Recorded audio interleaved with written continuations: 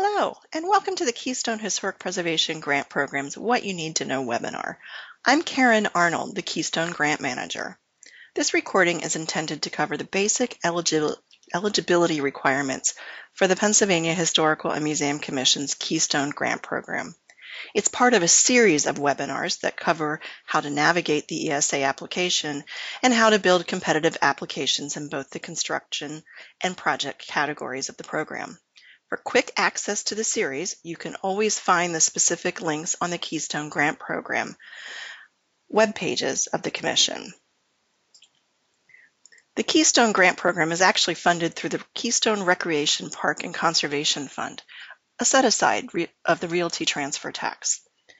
We share this revenue stream with several other state agencies, and the PHMC uses its share for capital improvements at its own sites, such as Ephrata Cloister.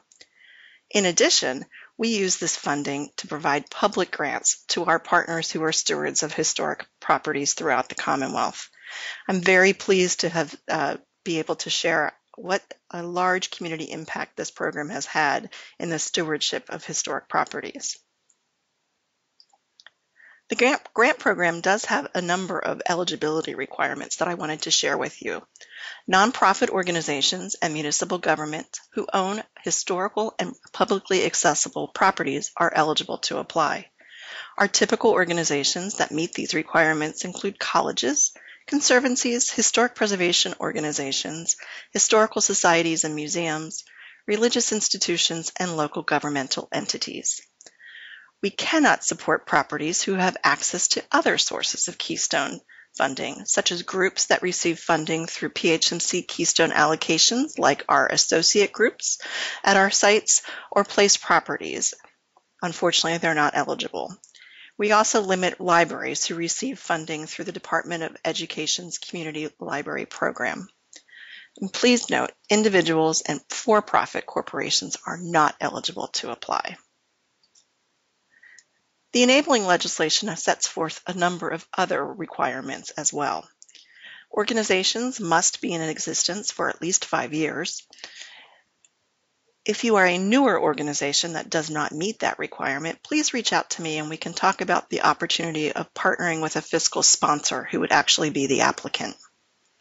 Also, construction applications, properties must be accessible to the public, preferably at least 100 days per year.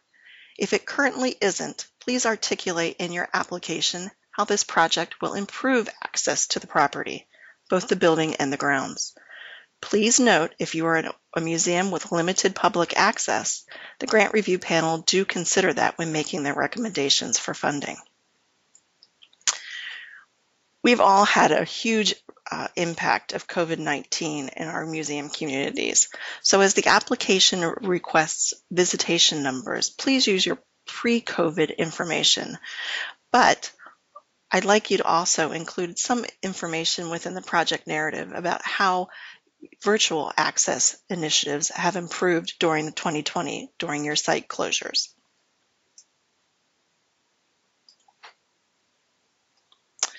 The grant program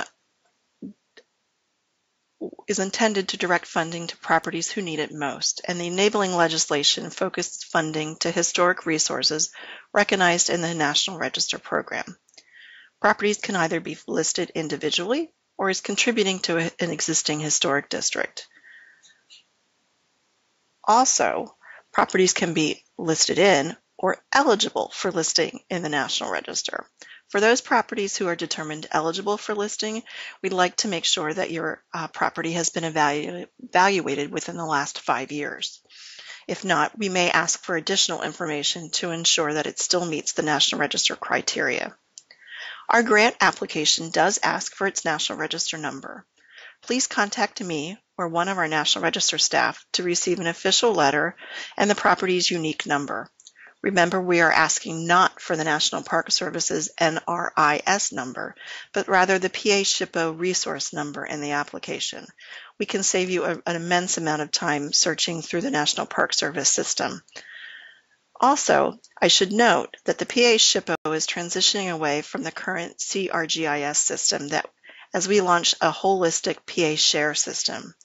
We will be abandoning this PHMC key number for a new number. But for now, especially in this grant round, we will certainly be happy to accept the extant key number. If you want more information, I'll direct you to our Countdown to PA Share blog post for more information.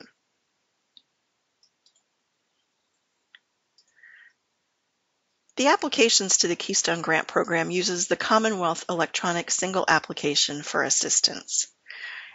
I should note that it works best in Google Chrome or Microsoft Edge. Both Safari and Firefox are somewhat incompatible to the system as a whole. We also recommend that you prepare the project narrative section in Microsoft Word or similar processing system and cut and paste into the application at a later time. The ESA system has a timeout feature, so if you're working on a single page longer than 20 minutes, it won't realize that you are and will time out and will have not saved any of your work. This ESA system does have several benefits despite this one small problem. It provides a streamlined process for applicants and a consistent platform with our other grant-making agencies. The grant application is customized for the Keystone Grant Program, so you will see some differences, especially in the program addendum section of the application. It also accepts uploads of attachments and supporting documents, so nothing is mailed into the PHMC office. And finally, applicants have access to technical assistance throughout the application process from DCED's Customer Service Center. They're open Monday through Friday, 8:30 to 5, both by email and by phone. I'd like to talk a little bit about the funding priorities of the Pennsylvania Historical and Museum Commission through the Keystone Grant Program. Obviously, we're attracted to projects that are very visible throughout the community, and significance of the resource, both historically or architecturally, and how this project will further the public's understanding of its importance is also often considered. We like projects that are sensitive to the historic resource. So projects that are preservation and restoration focused tend to be better ranked in the review process. Projects that have a huge or a large public support and benefit are also well received. So I encourage you to reach out for letters of support to be able to articulate that public support. And all of our Keystone projects must implement this statewide historic preservation plan. We want our applicants to explain how their project furthered the goals and objectives set out in the plan. And the grant review panel does take the time to evaluate the responses during their selection process. Please note that there are two different categories in the Keystone Grant Program. The first, and it's probably more well known, is the construction category. These are the actual bricks and mortar grants. So if your project includes a plan to hire a contractor who will make a physical change to a building or landscape, then the correct category to apply for is under the construction category. Remember, all projects have to be tied to a National Register eligible or listed property. And this category accepts a higher request between $5,000 and $100,000. Note that it requires a 50-50 cash match. So in essence, your project is $10,000 or at least $200,000 if you're asking for the top award. We are a state agency, so your project must follow the Pennsylvania Prevailing Wage Act, which might impact the cost of your labor in your project. Please factor those higher costs as you prepare your budget and assemble estimates from your design professional or contractor. The second category is the planning project category. These support smaller pre-development projects or those with a historic preservation planning focus. Again, it must somehow support a National Register listed or eligible property. But it does take on many of the same aspects in the construction category as there are reimbursable grants and require a cash match. It does use a different grant application in the system, so please make sure you're applying in the correct category. Our planning project category account for about 1/3 of the total number of applications that we receive, but we do encourage that many of our applicants to look at this category first prior to making a construction application. You can certainly use this program to prepare historic structures report, designs, and specifications for an individual resource, as well as more community-focused projects such as design guidelines or preservation plans.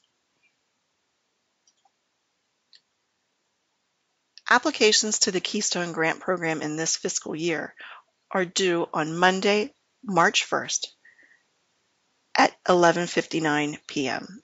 Unfortunately, we cannot provide additional time from the grant deadline. The system automatically closes. Grantees are notified after the Commission has approved the panel recommendations at their June meeting. But projects may not start until there is an executed grant contract, which we estimate to be October the 1st. You will not be able to be reimbursed for any expenses that occur prior to that date. However, your project does have a full 24 months for implementation, so the actual project end date is September of 2023. So where to go for additional information? You can check out the guidelines on the PHMC website or our other YouTube videos for both this webinar and our others in the series. Feel free to reach out to me if you're not sure if your project is eligible or if you have any questions about the grant guidelines. I try to be very accessible this time of year. And don't forget to reach out to ZCED's wonderful customer service center if you're having issues with either your username or password or need technical questions about the application itself. We've also buried several links within the application itself for questions about the program fact sheet on how to answer certain questions in the applications. So good luck in your application. I look forward to reading them.